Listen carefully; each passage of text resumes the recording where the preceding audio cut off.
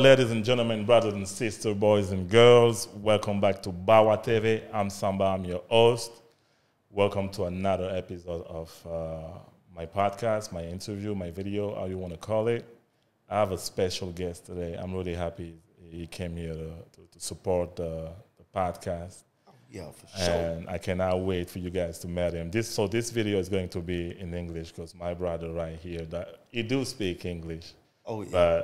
But you do speak French. Well, I'm working on my French. I'm still like a baby. You're still like a baby? I'm learning my ABCs right now. All right. Yeah, and my vowels and my, the vowels and the consonant. Yeah, consonants. Yeah. All right. I got you right now, bro. So he already start introducing himself already. But I'm really excited for this podcast because we link up pretty easily. He came and shooting this interview right away. So without further ado, we're going to get this started.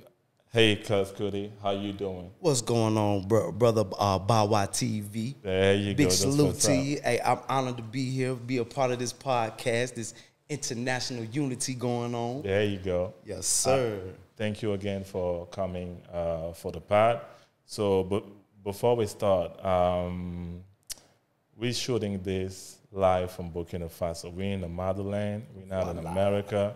So it's important to mention that. And so Cuz Cudi, first of all, people don't really know you. So can you briefly introduce yourself? Who is Cuz Cudi? What's your background? And where you originally from? Well, greetings and big blessings, everybody. Greetings and big blessings. Big salute to all of West Africa, all of East Africa, the whole Africa, everybody in the world. My name is Cuz Cudi, a.k.a. my name is James, a.k.a. Cuz Cudi. Hailing from the belly of the beast of Charlotte, North Carolina. Charlotte represent. Yes. And I've been traveling now back and forth between the motherland for about 3 years now. About 3 years. Yes. Burkina Faso was my first stop. Thanks to JT, the bigger figure. Bigger figure. Salute to you, King. Big salute. Yeah. He gave me the motivation and the drive to take that step, because in America, we don't really, they feed us lies about Africa.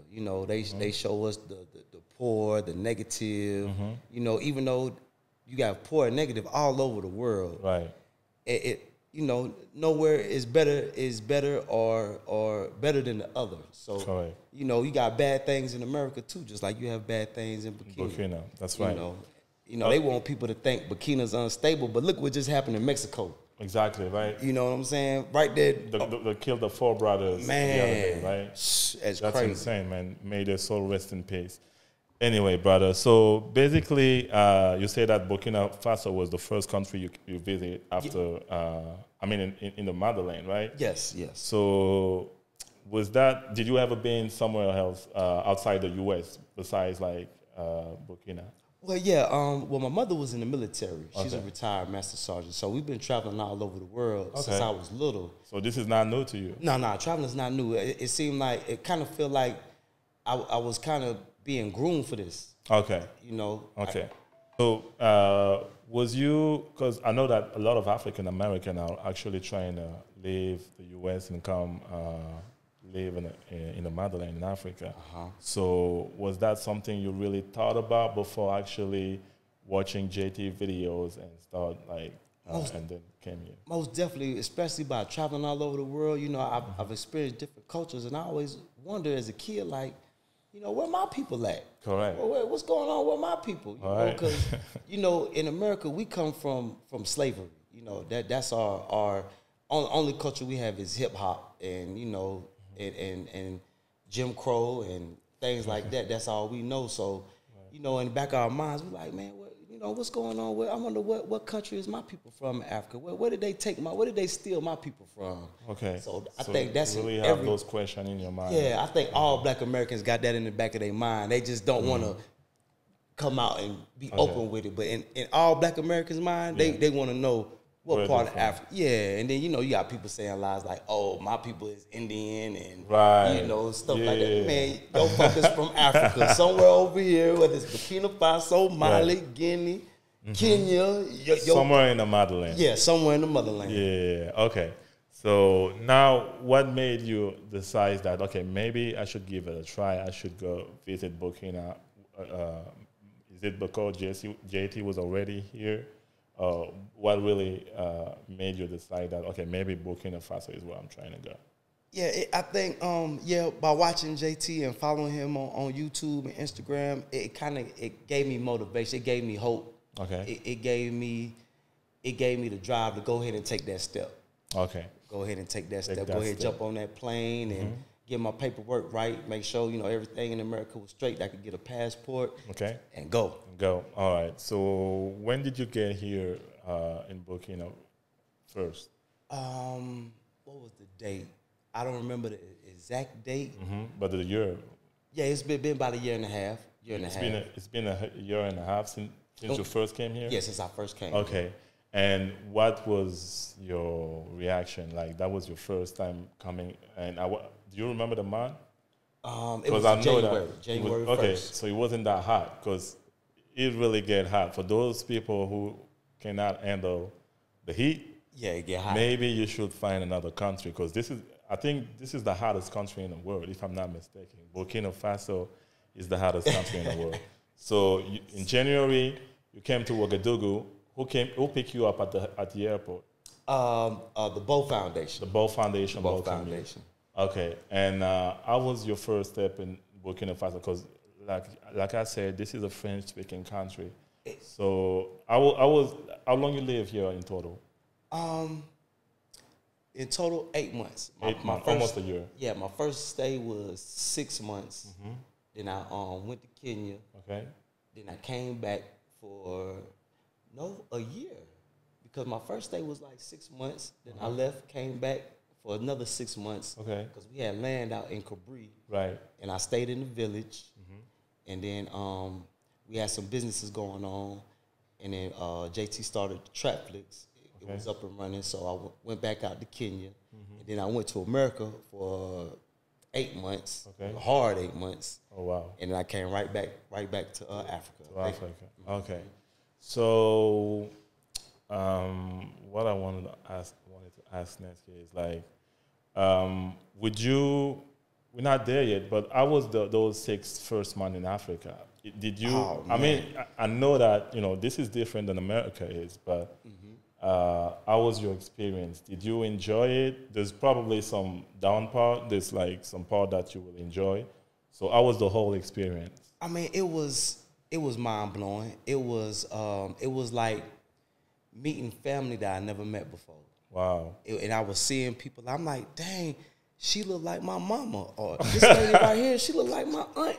Oh man, that look like my uncle. Right. And I know that we got a mental problem in America because I'm running up to people, talking to people, right, and forgetting that they don't even speak. A lot of people don't even speak English. So people looking at me, they smiling like, yeah. And I'm telling them, man, you look like such and such. I'm talking to them, right? And they don't even understand what I'm saying. What the hell is it? Yeah, like who is this? I don't speak any English. English? Yeah, I don't speak any English. Who is this? He don't speak no French. Right. Get out my face.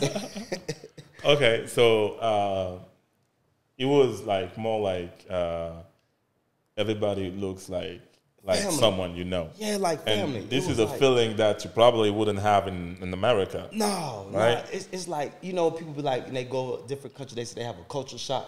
Right. I think that was my culture shock, seeing wow, this. So many black people. Yeah, being in a black country. Like, yeah. In America, the other people run America, so you like, we the bottom of the barrel in America. So right. It's like, man. Okay, so that was something pleasing. And okay, what are other things? Maybe the food? Yeah, the food was amazing. Best barbecue. Did you have the poulet flambé? Yeah, the poulet on the grill. On the grill. Had the artichoke. Yeah. The brochette. The brochette. There you go. Okay, you officially Burkina now. We're gonna get you your passport. I'm addicted. Man. You know. I'm addicted. You know everything already. So okay, And the down part, what would you say was the down? Was you accustomed to eat? Like, was the eat easier for you? Yeah. The eat wasn't a problem. It wasn't a problem? Nah, it wasn't a problem. problem. What about the internet? Was you like, because the internet is more expensive out here, and it's actually, it's not reliable. You come and go and stuff like that. Yeah, I had to get used to, because I think out here you got to be your own network provider. Like, you got Orange Money, but you got to put the minutes and convert your data and your talk time. And correct. I'm like, man, see, we lazy in America, boy. All we got to do is go pay our bill, and they do everything for us. You're good to go. Good to go. Out here, they got to call way to France and make a connection and do this. And I'm like, oh, man. Yeah, that's too long for you. But yeah, okay. So after those 6 months, you went to Kenya, another African country. How was your experience out there? Kenya was cool. Kenya, they speak a lot more English. I think English and Swahili. Okay. It's a little more developed. Yeah. But it's not like they are way developed in Burkina. Burkina may be like, well, I see how development going on now, so Burkina's right behind them. I give Burkina a year. Thank you for that. Man. And, shout out to my Kenyan brother as well. But yeah, big salute, Kenya. Yeah. Big salute. So for anybody, I mean, maybe your friends are watching this. Here's what I would say. I'm from Burkina, right? And out here, there's a lot of stuff to work on. Yeah. Like, I'm not sure what exactly you're doing in America. If you want to do it here, you'll probably be the only one to do it. Yes. So there's room to like create new businesses and like start from the bottom and make it all the way to the top. And I was telling the brother out here, my family and I are like in the hotel business, and the stories coming from all over the place. Yes. And there's not enough place. Every day the room are booked, right? Yep. So we're thinking about building more rooms so we can have more like people coming. So yes. If you want to come to Africa, consider Burkina Faso, because there's a lot of stuff to work on, whether it be in the food industry, the hotel, anything. So yes, the only part is try to work on your French, but this is not a big deal. You will find somebody who speaks English, and you can learn the language really easily. It's a translator app.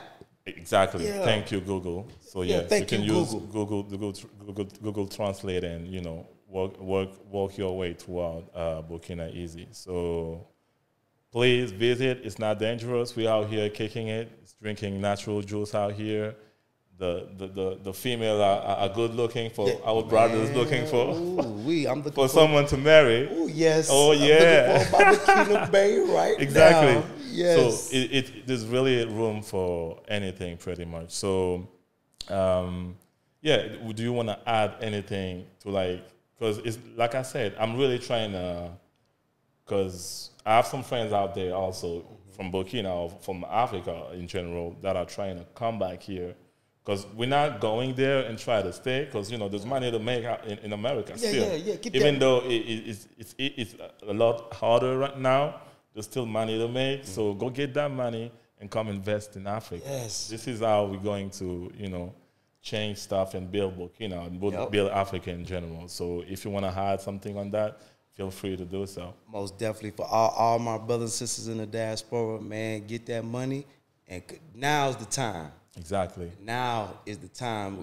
I feel like now's the best time to be alive, because all the elders that's been pushing, they're transcending. Exactly. So now is our time to take the torch and keep running with it. I'm happy you're saying that, because there's a train, and if you miss that train right now, gonna leave you behind. Too late. Exactly. Too late. So please don't get caught up in your job. Get your passport and come. At least come visit. If you're not going to pack everything and move into the whole other country without coming to visit first and see if you'll be able to live there. So it's important to come for vacation, stay for a month, and see what's up. You can see maybe if you come for a vacation, you might see something that you can work on that can actually turn out to be a business for you. And I forget to ask you that part, because you're not from Burkina, how was you able to sustain yourself for the six months that you spent out here? Well, working, I saved up some money, and you know the American dollar right now, because y'all see the American dollar going up and down. Right. So before the American dollar dies, you know, it'll take you a long way in any country in Africa. Correct. Any country. So before the American dollar dies, you know, if you got maybe 5,000, 10,000, and you got an idea or a dream that you want to pursue, man, bring it here and do it. Exactly. You know, come plant a seed at least. Like you say, come visit for vacation, plant your seed. And if you want to go back, make some more money so you could make it bigger, you know, do that. But come plant your seeds. There you go. Plant your seeds and just let it grow. Okay. So that's actually great advice for people. Because out here, if you want to work here, I know that JT also I used to follow JT a lot. If you're coming from America, you don't want to come out here and work for somebody. No, you want to be a job creator. Exactly. Yeah, create jobs. You're not going to make that much money out here. I mean, unless you like went to college and you have a crazy degree and you can work for like an international company